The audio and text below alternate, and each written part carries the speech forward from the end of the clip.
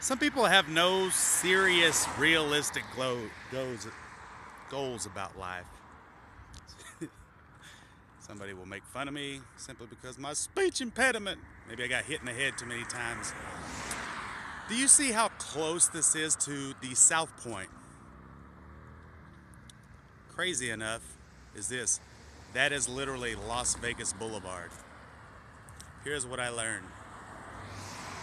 When you live like a king, you get what you want.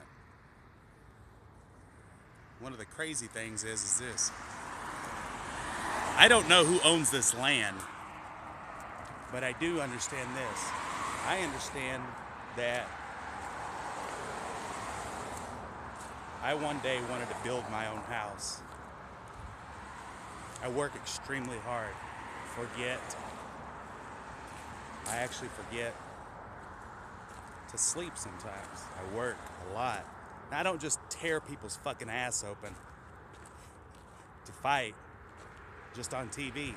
I actually have a finance background, marketing background. I shake hands with politicians. A lot of people like, who are you? I speak a couple of different languages because I realized that it was about getting better as a person. And I know the fakes from, fakes, snakes. I spot that shit. Think about going into a fight. It's as simple as, do you know how to deliver? Because it's all work. And, when you're a workaholic and you try to make things a little better and restore a little bit of balance, man, I've met Republicans, I've met Democrats, I've met Tea Party, I've met everything in between. I know not even the people that are actually, they're not even skilled the whole 100%. Crazy shit. Anyway, here's what I understand. I understand that, I understand that I wanted to live and take care of my people. And how could I do that? There's a lot of people that have been in fighting gyms and they don't even realize what driver's seat they sit in. They don't understand you could, привет, как дела, хорошо, спасибо, пожалуйста. That's Russian, or mashlomha, to, tada, bevakasha. They don't even understand that what fighting has actually given them. That's an international language. Everybody fights in the same language, and everybody gets their fucking ass beat in the same language. Let that set in. People that just speak English, they can only, their marketability only reaches. It only reaches to the United States and English-speaking countries, though the rest of, everybody understands fighting. But whenever you have fucking Nike, Reebok, Adidas, most people pronounce it Adidas. When you have slave fucking goals, no wonder. Natives are good at horse racing, rodeo,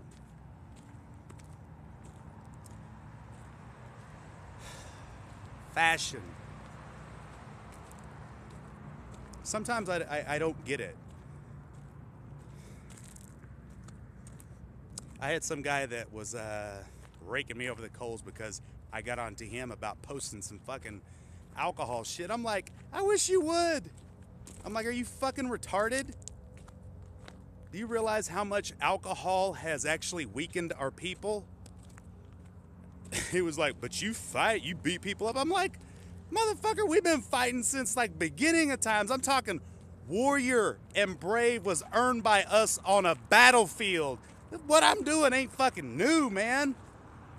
I wish you would. Here's what people understand about me. I will not run. I'm not about to run. Somebody hits me in the mouth.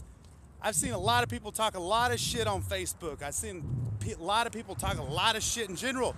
There's one thing you can Google about me. There's a graduation process. I have wrestled for years, decades.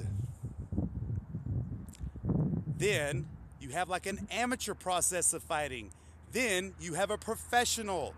Then you realize that you start at the bottom when it comes to professional. I have gone all the way through that shit. In fact, I've got 100% of my sponsorships.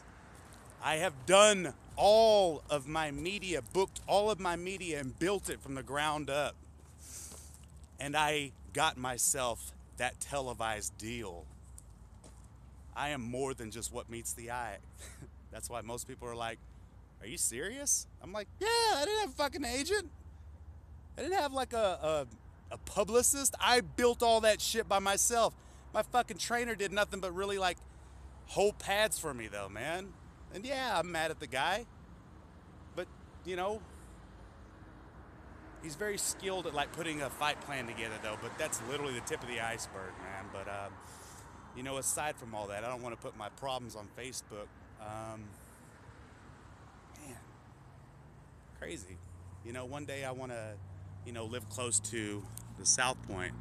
You know, and I want to travel because I'll always do either political, financial, I'll build banks, make suggestions, create political policy, financial reform from greed though. But man, I'm not even sure sometimes I even enjoy human beings just in general, because they have a certain nature about them that's very cold, cruel, and mean, and they're not, you know, consistent. But what I understand about horses is that, man, they have a really interesting old school relationship with humans. We used to call them our four-legged brothers though, man. They're racers, and I mean, they're not like dogs. Dogs you can fucking beat and they'll come back to you though, man. Horses, you treat them bad though, man, they will fuck you up. Man, it's crazy though. But people ask me like, man, you didn't even own like cattle or horses. So what? You know, this is what I want to do. This is who I am. And you know, my family, a lot of 3-irons though, man. 3-irons and Not Afraid's both though, man. They were big in a rodeo, big in a horse racing. My tribe, we're a horse tribe, you know, Crow Nation. A lot of the family, you know, even that we adopted though, it's crazy though. Even over in Hidatsa or Kiowa country down in Oklahoma, it's crazy. You know, this is stuff this was who I was supposed to be. I don't know, I think it's neat. But I have a good day though.